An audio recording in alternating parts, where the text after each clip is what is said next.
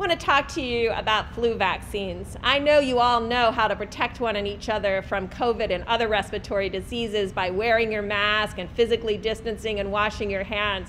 But just to remind all of you, we're entering flu season. And it has a different profile of people who really don't do well with flu. And who are those individuals? Children, pregnant women, and the elderly, just like COVID. So if you have someone in your family who is young, or if you have an elderly family member that you want to go visit, please not only get the flu shot to protect yourself from the flu, but get the flu shot to protect others. And to my baby boomer generation out there, you sometimes are the worst about getting flu shots and you need it the most. So please, if you're a baby boomer, go out there and get a flu shot. And if you're a millennial, make your parents get a flu shot now to protect your children and yourself from the flu.